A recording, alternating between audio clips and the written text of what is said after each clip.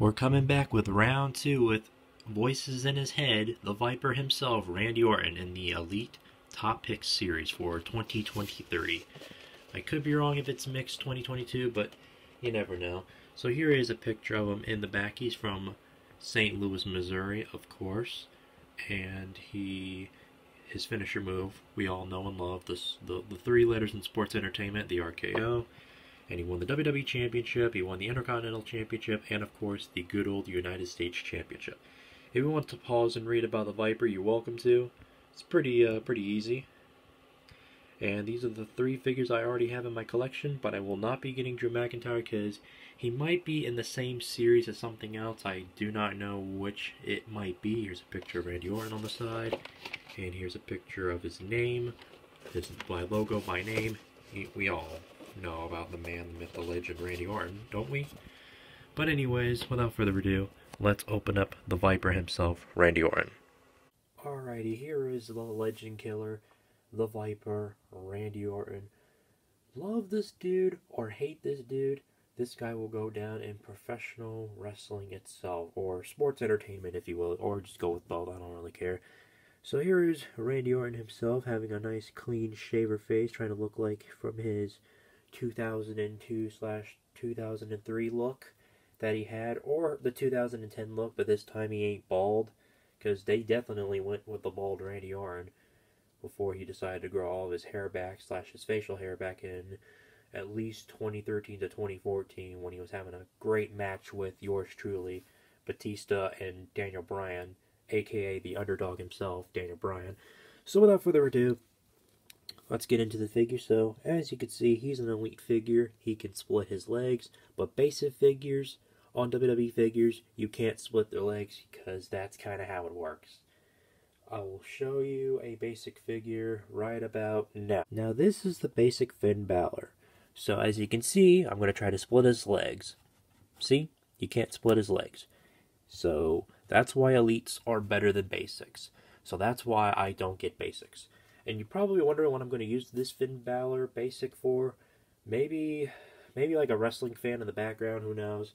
But enough of him, we're focusing on the Viper Randy Orton. So, annoyed that I was just showing you as an example of why elites are better than basics. So, just to get my point out there.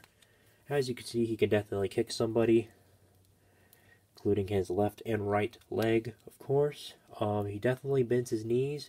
I will recommend if you be very careful with the knees because of these little knee pads right here that's on Randy Orton's leg, protecting his knees, because they will snap off. Not necessarily snap off, it'll just rip into the, not the leg or the painting, it's just, you know, all I'm saying is if it rips, then you're going to have to replace this figure with a different one, because, you know, all I'm saying is it's not worth it. So, just go easy on the knees if you have to. That's all I'm saying. Anything else? Yes, you can take off his RKO jacket and reveal more of Randy Orton's stronger material look, if you will. Just to make it sound pretty, I guess you could say fancy, but you know. There we go. This is what he looks like without him wearing it. Of course, the three letters in sports entertainment, RKO. Because everybody loves Randy Orton when he does an RKO. That's just what makes a wrestler very legendary. So this is what he looks like without him wearing it. And he has so many tattoos. Yes, he has skull tattoos, if you will. He has a tattoo on his back / shoulder area. And, yep, it goes all the way down to his wrist. Yep, basically his whole entire arms are covered in tattoos. So many of tattoos, if you will. Most of them are pretty much skulls, and some of them are pretty much random ones, but yeah. But anyways, his arms do go 60 degrees, and he has double jointed elbows, which we'll get to his classic pose just a minute. So he has double jointed elbows, which is fantastic. His arms go 60 degrees. We got a little bit of an arm swivel going on here, as you can see, which is a good thing because you can basically twist his arm and make him have like an arm injury, like so. If you're doing like a stop motion or a picture annotation, if you will, just to, you know, get the people's attention on action figures in general. Like I said, double jointed elbows. You can definitely rotate the hands a little bit. Go up and down with them. And yes, he does come with interchangeable hands, which we'll get to, like I said, just a minute. Like the little tights, like the yellow color, like the white and yellow colors. And you have Orton on the bottom of his trunks, wrestling trunks, if you will. The boots definitely do rotate, which is very good. You can definitely bend his foot. He's kind of more of a kicker for football. If you're into football or into sports, go for it if you're into that. You can definitely bend his other foot too. Of course, we got to get to the all-time classic, the ankle pivot, which is very, very, very nice. You can't do action figure reviews without ankle pivots. We got to go to ankle pivot city, guys. That's just how it works. And of course, for best for last, the head goes 60 degrees, but definitely not in real life. And this definitely looks like, of course, Randy Orton himself. If you ever see him in person or see him on TV, that's what he looks like, with or without facial hair, for the most part. So, we got to get to the interchangeable hands, right? So, let's get into it, because everybody wants to know about Randy Orton's, you know, manly pose. Let's get into it.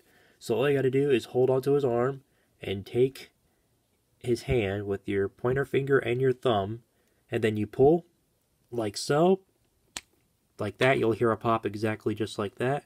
We'll give him the peace out, like he's about to do the peace out hand, but is he about to like grab something like a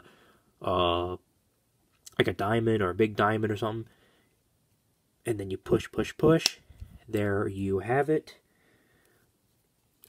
So let's go ahead and do it on the other side. Same drill. Get into this right here. Boom. Just like that. So we'll get on to the classic Randy Orton pose that everybody knows and loves. Here we go. Here we go. There he is. I hear voices in my head, they count to me, they understand, they talk to me. There he is, doing the classic, iconic Randy Orton pose when he's outside the ring or in the ring in general. Look at that. That's just a fantastic Randy Orton. You can even do it on the backside, which, so iconic. It's, I mean, just look at that.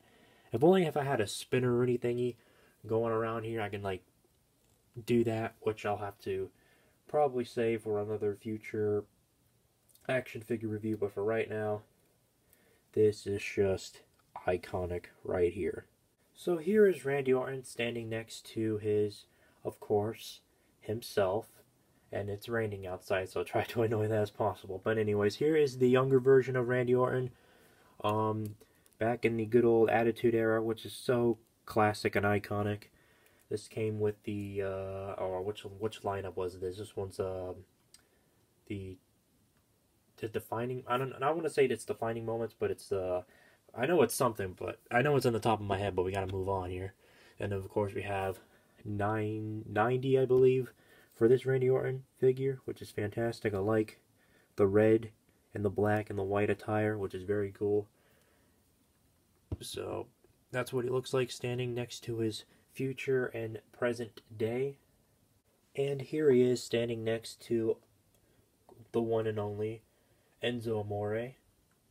Here he is also standing next to the Thugonomics, John Cena, which they are good friends in real life. And here is Randy Orton standing next to the AEW wrestlers Orange Cassidy, and then of course the main man himself that we all know as well, Kenny Omega.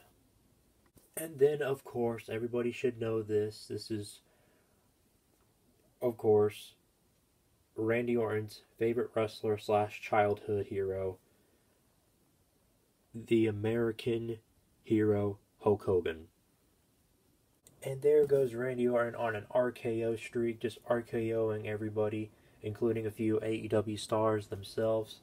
Of Hope you guys enjoyed this video. If you want to see more like this, check out the playlist of every WWE action figure review that I ever done. So, without further ado, guys, hit that like button, share this video with your friends, and most importantly, hit that subscribe button.